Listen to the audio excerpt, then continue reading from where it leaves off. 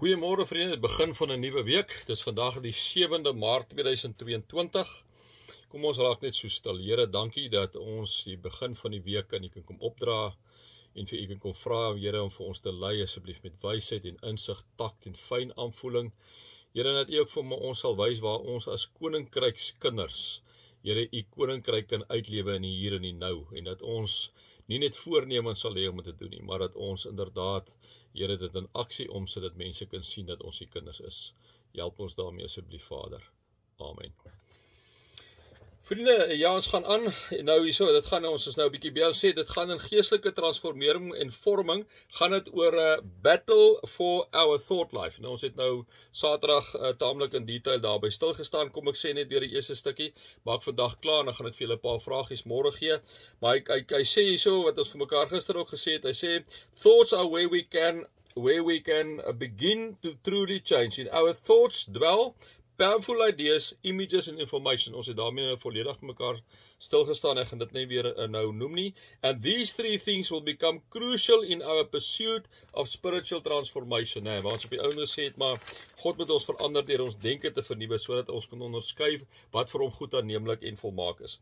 En dan gaan ons aan, waar jy so, Dallas sê, we must thoughtfully put scripture into practice. En ons het dit gister ook vir mekaar gesê, vriende, dat ons moet nie die Bybel daar ergens op 'n rak sit en om 1 keer in 'n maand, 2 maande, baie keer van onsself 6 maande nie lees nie. Dis hoekom dit baie keer so geestelik met mense baie keer beroerd gaan, is omdat hulle die invloede wat hulle kry kom van buite af. Hulle het nie 'n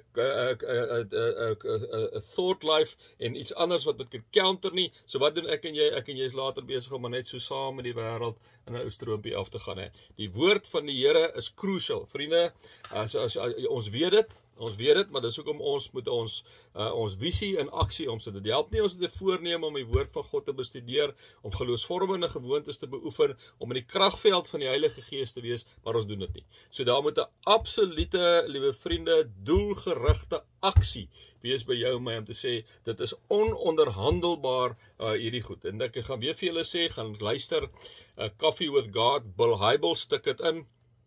Dit sal weer eens dit onderstreep wat ek nou vir julle gesê het. Coffee with God, Bill Hybels. Dis tik hom net so in, vriende. Hy is op YouTube en dan gaan luister julle wat Bill sê. Nou vriende, kom ons gaan aan en dan sien ons hier, when our mind increasingly dwells upon God as he is presented in his word, we began to love him passionately. Dit is so waar, vriende. Hoe meer ons in God se woord is, hoe meer ons fokus op hom sit en hoe meer ons 'n pad saam met hom vat. Vriende, dis soos wanneer ons by iemand is. Ek bedoel, as jy by iemand is die hele tyd wat jy lief raak, jy raak later baie lief vir een, maar dan moet jy mos nou tyd spandeer met daai persoon. En julle weet mos nou, julle het almal uitgegaan, julle het almal toe as julle nou 'n bietjie lank getroud is, miskien het al vergeet, maar is nou nog mos lekker om by iemand te wees, om met iemand te praat, maar as jy nie praat met daai een nie by hom is nie, gebeur daar niks en verkrummel daai verhouding, né? Want daar is geen kommunikasie nie. This love in turn brings our thoughts steadily back to God. In this way, he will always be before our mind. Nou vriende, dit is so belangrik, dis omdat ek gister vir julle gesê het, en ek sê dit vandag vir julle, as ons gaan besig hou met die woord van die Here nie. Ek en jy kan vir Solly lees en allerlei goed, en dis baie nice, en ek dink dit is 'n byvoeging tot die Bybel. Jy kan nie dit lees in plaas van die Bybel nie, né? Lees dit, liewe vriend, lees die Bybel, al lees jy 2-3 versies, mediteer daaroor, al doen jy 5-6 versies 'n week, wat jy die hele tyd daaroor dink, jy het later uit jou kop uit ken, mediteer, reflekteer daaroor, vriende, die Here gebruik dit om jou al hoe meer te transformeer, né?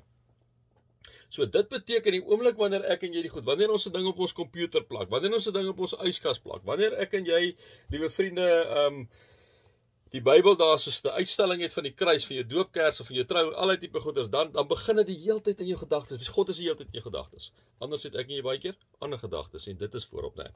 Nou Thomas Watson, liewe vriende, skryf die volgende. Hy sê, the first fruit of love is the musing of the mind upon God. Vriende, julle moet hierdie ding weer gaan luister.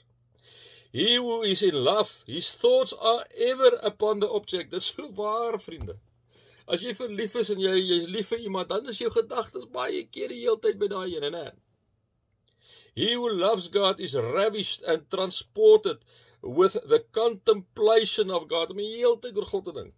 When I awake, sê die psalmdigter, I'm still with thee. Psalm 139 vers 18. The thoughts are as travelers in the mind.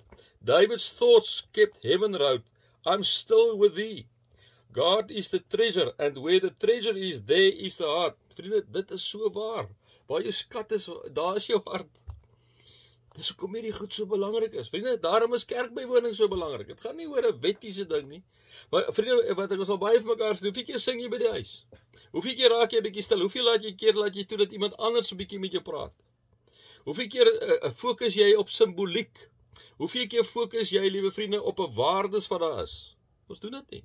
Ons het nie tyd daarvoor nie. Daarom is 'n Sondag so belangrik om ons as gelowiges by mekaar te kom, dat ons saam die Here loof en aanbid, dat ons saam hoor wat hy sê, dat ons saam daarso, liewe vriende, pad met hom en met mekaar kan stap. Die community of the faithful is so belangrik, die gemeenskap gelowiges, né? God is the treasure, and where the treasure is, there is the heart. By this we may test our love to God. What are our thoughts most upon? What are our thoughts most upon?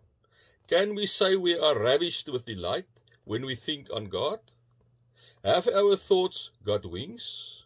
Are they fled aloft? Do we contemplate Christ and glory? Oh, how far are they from being beloveds of God, who scarcely ever think of God? God is not in all his thoughts. Psalm 10 vers 4. A sinner, hoor gou mooi hoe sê hy dit is so amazing. A sinner crowds God out of his or her thoughts.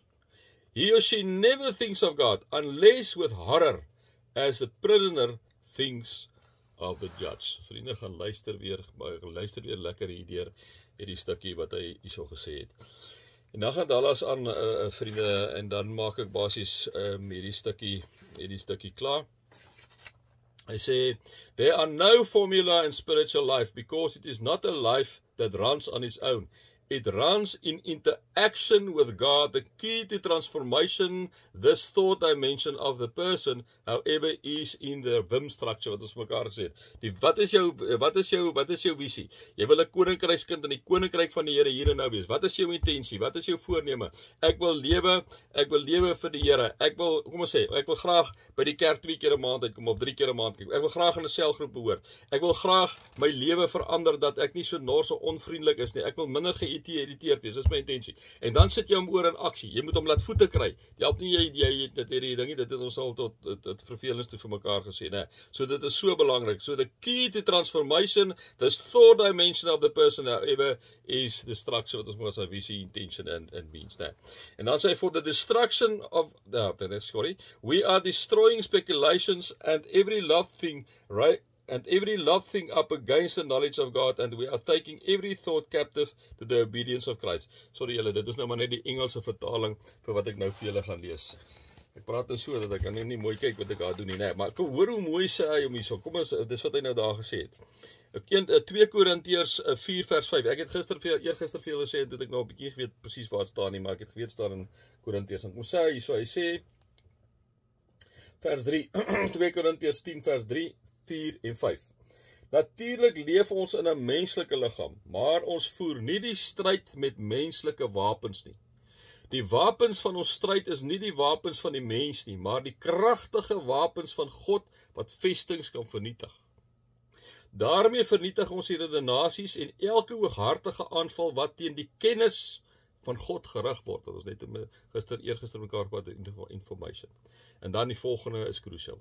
Ons neem elke gedagte gevange om dit aan Christus gehoorsaam te maak. Ons neem elke gedagte gevange om dit aan Christus gehoorsaam te maak. Visie, intensie, voorneme, aksie.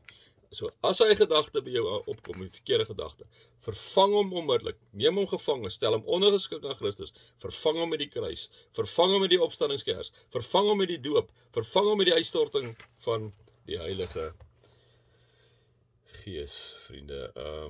En dan net laastens, wat ons vir mekaar moet sê, ons moet altyd gaan kyk, wat sê ons geestelike vaders? Julle het baie keer mense in julle familie en vriendekring wat voorbeelde is van hoe om Jesus uit te lewe. Nee, julle het seker voorbeelde, maar julle kan ook gaan kyk na mense soos Billy Graham. Julle kan gaan kyk na Moeder Teresa, as julle goed van haar kan kry. Julle kan gaan kyk, liewe vriende, na mense soos John Wesley. Julle gaan kyk na William Law. Julle gaan kyk na Martin Luther, Ignatius of Loyola. Kan julle gaan kyk na Francis van Assisi. Daar's nog 'n paar, maar dit is mense wat 'n ou na kan gaan kyk. Dawson Trotman, Stanley Jones. Kan julle nou gaan kyk, die materiaal wat lê daar, so vriende, is op die internet en die goed ook beskikbaar, né? Gaan lees hulle, liewe vriende, hoor hoe beleef hulle God, en dan pas ook ons lewe en ons gedagte wêreld daarbey aan. Ek gaan nie vandag by eintlik moet ek ek gaan nie vandag by uitkom nie, ek sal môre daarbey aansluit, vriende. Kom ons raak net stil. Here, help vir ons met ons gedagte lewe, dat ons elke gedagte wat nie van U afkom nie, gevange sal neem en dit ondergeskik sal stel aan U, Here, sodat ons op 'n geestelike vlak kan gevorm word en kan groei, al hoe meer vir dit wat ons gemaak is, om as verteenwoordigers van U, as koninkryksmense, kinders op hierdie aarde U uit te leef. Help U vir ons daarmee. Vriende, mag julle bewus wees van God se liefde, Jesus se genade, die Heilige Gees se teenwoordigheid. Amen.